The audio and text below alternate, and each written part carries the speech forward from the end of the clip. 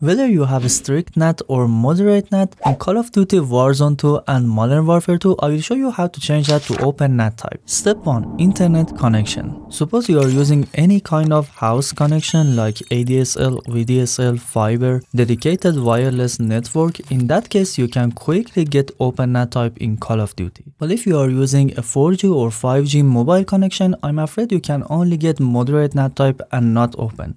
I will show you how to do it all. Step 2. Moderate NAT. Suppose you are using a house connection. First of all, in that case, you must ensure that you have a NAT type 2 or moderate in your gaming console and Call of Duty network information settings. Because sometimes some ISPs make your NAT type strict by default from their side. No matter what you do, you cannot get Open NAT type as long as they don't change it. If your house fiber, ADSL or VDSL connection has a strict NAT type, first call your ISP. ISP is the company that provides internet to you. Ask them to change your NAT type to moderate or 2. If they said it's okay from their side and you have to change your router settings, then you can follow the next step with me. Sometimes some sneaky ISPs ask you to pay them for NAT type 2. For example, the one I use said you have to pay $1 per month, then we give you a static IP address and Open NAT type. Consider this as well because not all ISPs are kind. That's about business. Step 3. Console or PC IP address. In this step, you have to find the IP address that your console or PC is using to connect to your router. When you connect with LAN, you may have different IP than when you connect with Wi-Fi. So make sure to keep your console or PC connected the same way. On PS5, for example, by going to network settings and viewing connection status, you can find your IP address. The same for PS4, Xbox, and other consoles. On PC, Windows 11, you can press Windows plus I to open settings. In network and internet, check the adapter that is your internet connection. Mine is this one. Open properties and you can find the IPv4 address here. By the way, sometimes when you connect to your router after a while, it may change your IP address, so whatever we do later may stop working. In case to prevent that from happening, you must set up a static IP address on your device. I will show you how I do this on PS5, but you can search in Google how to set up static IP address for Xbox, for example, and set it up so this IP will never change. On PS5, if you press options and go to the advanced settings, you can change the IP address to manual. In the IPv4 address, enter the same IP you saw before in the settings. The subnet mask is usually 255.255.255.0 for any console. In default gateway, enter your IP address as before and only change the last number to 1. As you see, it's the same as the IP address, only the last digit is changed to 1. For primary and secondary DNS, you can use Google DNS, Open DNS, and Cloudflare. These numbers that you see here also work. If you don't want to change DNS, you can quickly enter the same gateway address as the primary DNS. It will use your internet DNS and not custom. This information is the same on PS4, Xbox, and other consoles. On Windows PC, in network settings, as we were before, properties, you can edit IP, change it to manual, IPv4, and do the same thing as I showed you for PS5. There is only one option that is different here, DNS over HTTPS, keep it off. It's that simple. Alternate DNS is also secondary DNS. If you are in an older Windows OS, press Windows plus R to open Run and search for ncpa.cpl. This will show you all network adapters. Double click on your primary connection and properties and double click on Internet Protocol version 4. TCP IPv4. Here you have these options again to manually enter the IP address and DNS. See, this isn't hard at all. Still, if you are lost, you can search on Google how to set up a static IP address in PS4, Xbox, or Windows 7, for example. There are a lot of tutorials for that. Step 4. Router settings. Once you have your console or PC IP address, you need to set up router settings to get the Open NAT type on your game. Depending on your router model, there are a few ways to enter the settings. The easiest way is to check your router, behind it, or labels. As you see, most routers have this info behind them. An IP address for the settings, a username, and a password. If you don't see any of this info, don't worry. Find your router name and model, go to Google and search like this. For example, TP-Link ADSL 2 Plus settings IP. and then you'll find it here. It's usually 192.168.11 with dots between them for many routers. Here are a few more numbers that you may find for D-Link, Huawei and other kinds of routers. While connected to your router, open your browser and enter the IP address in your address bar. It will take you to the router settings page. You need a username and password. It's usually admin in lowercase by default. For some routers, for example this one that I have, it had a specific username and password. If the default didn't work, you can search for your router model and then put settings, username and password. You'll find it on Google. If you have changed your router password before and you don't remember it, the only way is to reset your router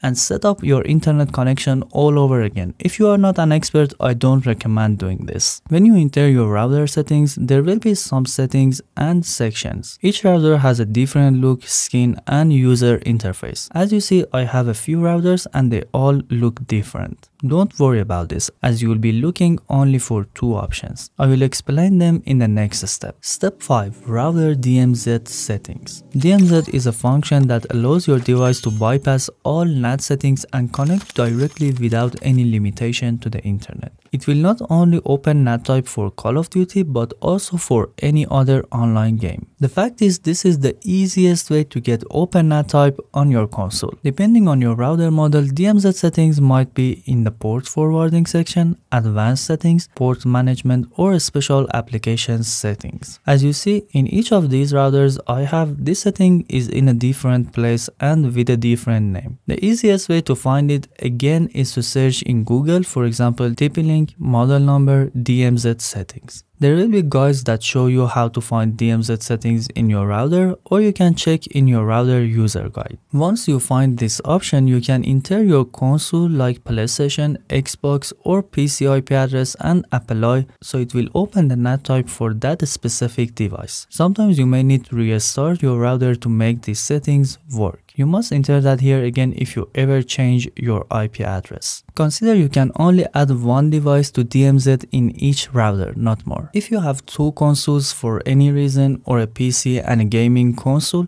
you can only enter one of them here. But how do I get Open NAT type for other devices as well? There's another way called port forwarding. This will allow you to open ports for a specific device to get an Open NAT type. And here we go to the next step, router port forwarding. So if you have more than one console or PC and want to get Open NAT type in all of them, after DMZ, you need to enter the second device in port forwarding. As well as DMZ, port forwarding might have different names or be in different locations in your router. You can search in Google, for example, TP-Link ADSL2 Plus port forwarding settings guide. As you see, in these routers I have, every single one has a different look and name. I'll show you how I do this in this old TP-Link router. You can do the same for other routers as well. All you need is to find port forwarding settings. So in this modem and router, first I need to check the status to see which PVC is connected and activated. It's an ADSL router, by the way, it's PVC2. Then I need to go to advanced setup, NAT options, select PVC2 in virtual circuit, and now I can see DMZ, virtual server and more. This virtual server is port forwarding in my TP-Link router.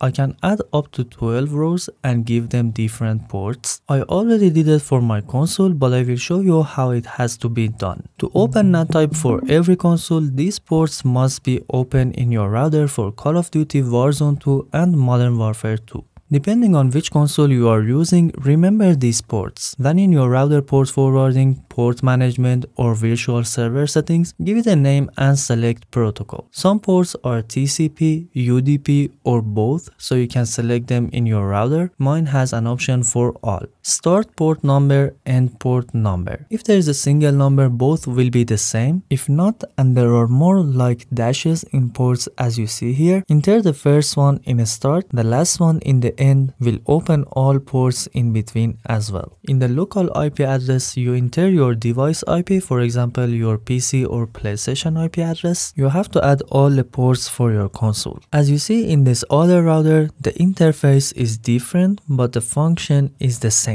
I can even add multiple ports at once. It depends on your router model, so don't swear at me in the comments why my router doesn't look the same as yours.